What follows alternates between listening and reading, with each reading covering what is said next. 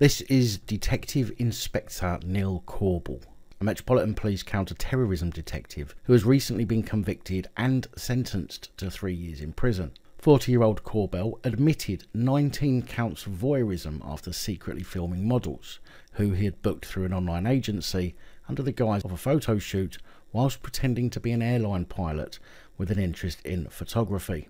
Other victims of Corbel's depraved but not surprising behaviour was said to have been escorts and prostitutes, who claimed to have consented to sexual activity with him but did not agree to be filmed.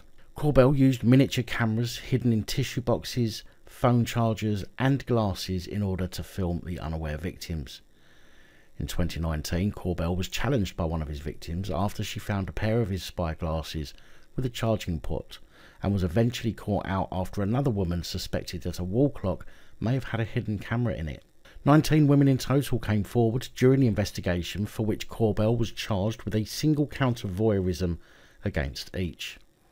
Even though Corbel was a Met detective, his crimes were carried out in hotels and Airbnbs in London, Brighton and Manchester.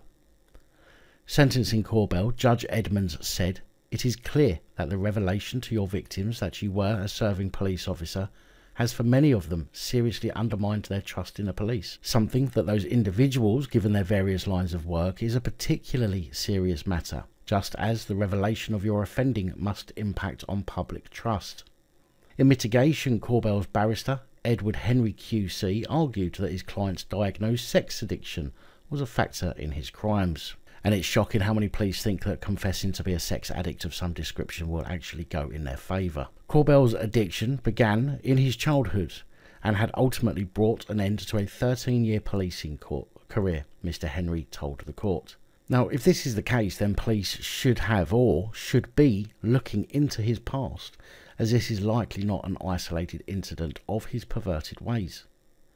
He said its roots are in his pre-pubertal life that overwhelmed him, destroyed his career, almost destroyed him and his undeserving and loyal wife and family. The fact he was a policeman has nothing to do with the execution of this offending.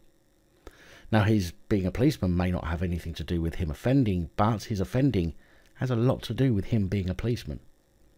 Not a penny of police money has been abused, nor was it ever done on police time, he said. As if that matters.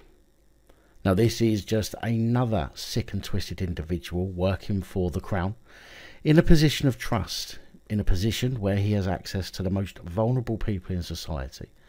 But I've seen nothing about his past interactions with the public whilst in the execution of his duties being a cause for concern, although I would suggest it is of high concern and most definitely should be looked into.